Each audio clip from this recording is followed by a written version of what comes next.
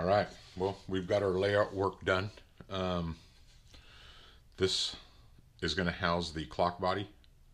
This I'm going to try to carve around on the lathe. I'm going to take this to the bandsaw, rip this off, straighten up this bottom edge, might cut that out, this little thing, to create these 2 feet. I don't know if I'm even got that in there, but anyway, try to get some details on there. So, but anyway, we'll take this over to the bandsaw, like I said, get this lopped off, square off this bottom edge right here. But before we do that, I got a couple of stickers from Quentin Chisholm over at Deadwood Castings and Turning. So, thank you, Quentin. Got a couple stickers there.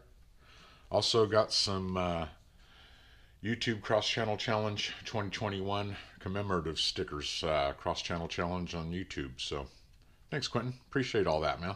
So, awesome. We'll get these up. Probably after we get this clock finished up. So anyway, thanks Quentin for the stickers, man. Appreciate you, brother. Thanks. I'll have links to everything for Quentin down in the description box below, or a card somewhere. So anyway, awesome stuff, brother.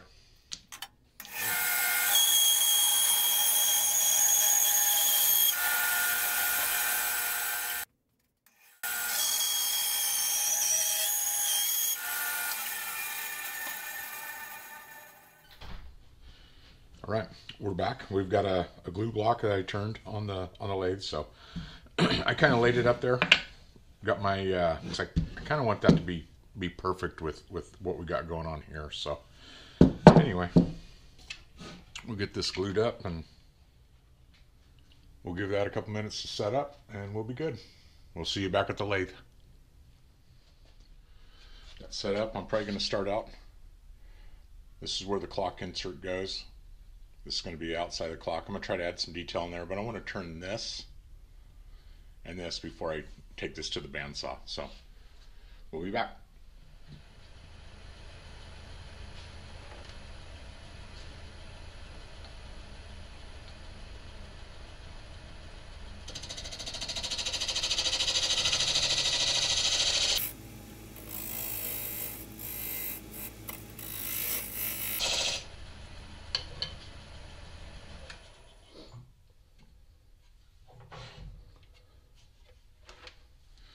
Okay, now we've got our insert and the outside of our clock defined. So now I can, that's going to stay in there on when the clock is finished. I don't know if you can see this part here, but anyway, I'm going to quit flapping my gums and we're going to get busy.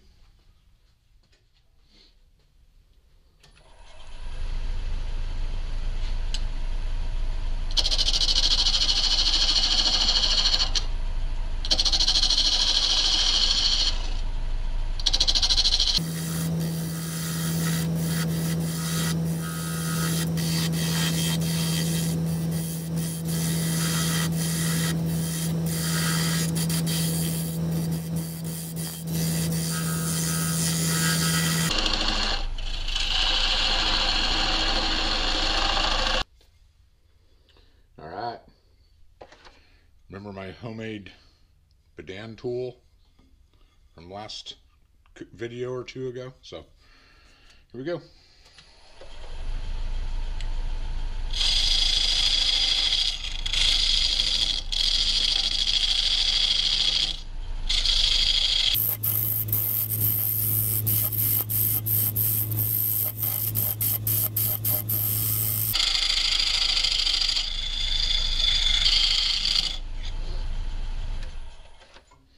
Works pretty good, and so I made it for stuff like this. So anyway, that's it. Works great, man. So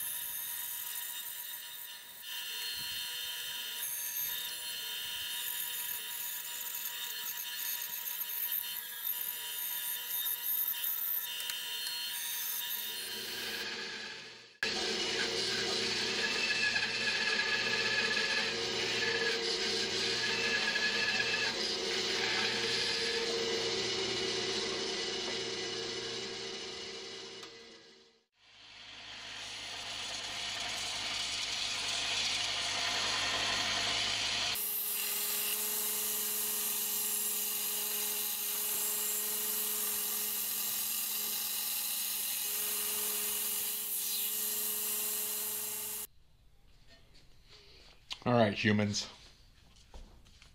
I will spare you the misery of this. All right. The more I was looking at this, it's really plain. So I think I'm going to add some detail to the back and recess a section right here. I'm going to try something a little different. You guys will see here in a bit. But anyway, I sanded on it.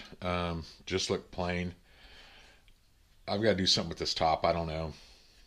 Same thing. But anyway, I've got an 1.5 Forstner bit mounted in a Jacobs truck. And let's give us a little recess back there.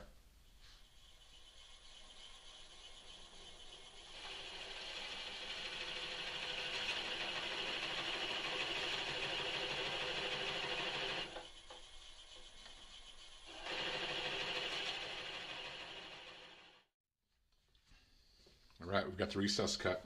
Let's add a little detail, a couple of detail rings back here. Use 3/4 inch skew running at about 800 RPMs, keeping my knuckles out of the way.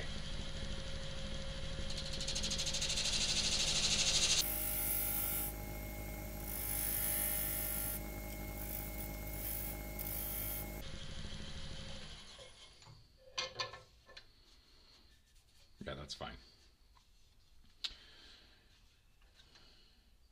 Had to get it back some love. You know what I'm saying? Well, after long deliberation, I think I'm going to take my power carver and do in between these lines. I don't know if you can pick that up here.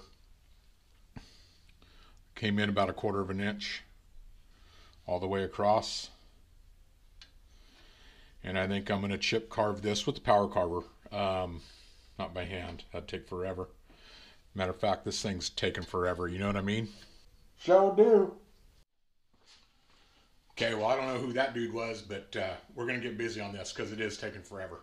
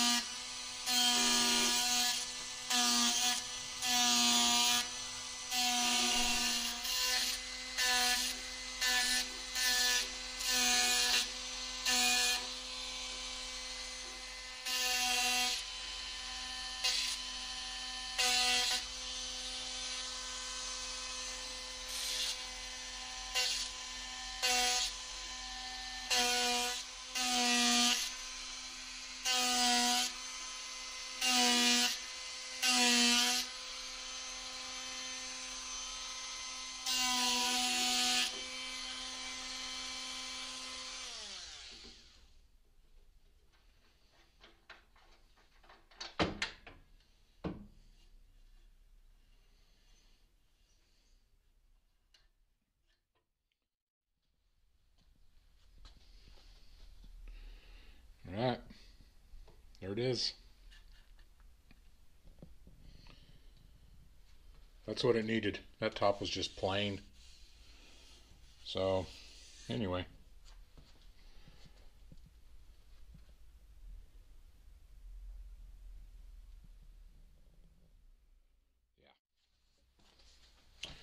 All right, I'm just going to get rid of that pencil mark on there and just knock some of these high spots down so it's smooth to the touch. So, anyway, I got the spindle locked on the lathe. This is 220, so we're not taking off too much.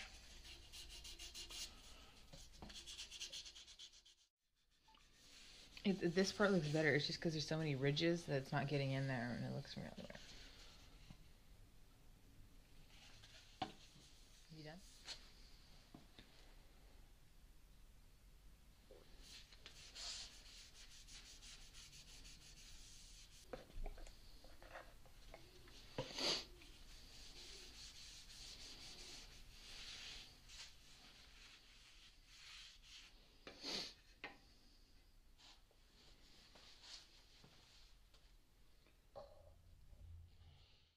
All right, we'll get a light coat of some Max Polishing Restoring Paste on there. Just a light coat. Just, actually not very much at all. Just kind of seal that oil in a little bit.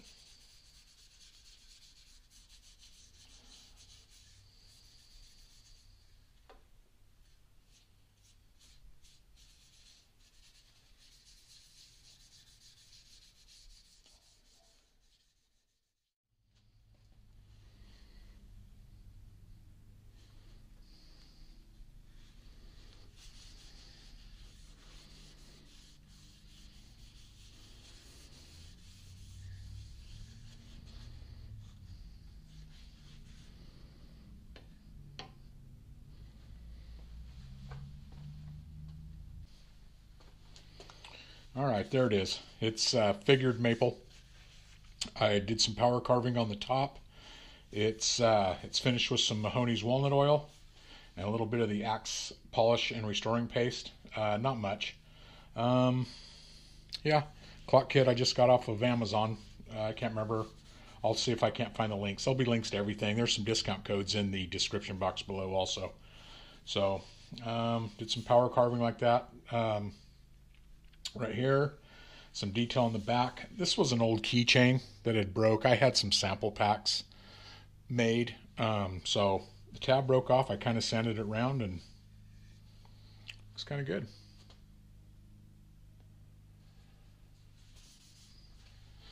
So yeah, go ahead and subscribe to the channel if you're not already. I hope you liked it. I enjoyed making these. I'm going to make a few more. Maybe give them away for Christmas, or some guys are close to retirement. You know what I mean?